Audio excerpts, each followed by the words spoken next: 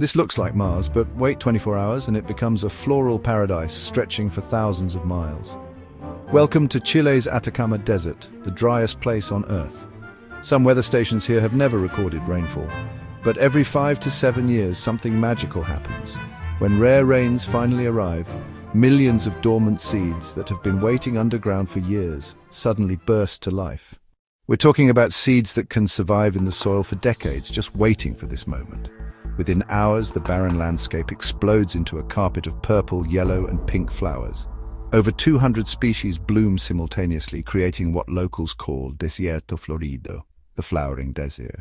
But here's the incredible part. This floral explosion only lasts for a few weeks before the flowers die and the seeds return to their patient wait underground. It's nature's ultimate magic trick, transforming one of the most lifeless places on Earth into a botanical wonderland overnight. If you found this as mind-blowing as I did, smash that like button, drop a comment with your thoughts, share this with someone who loves nature, and subscribe to Eye of an Eagle for more incredible natural phenomena.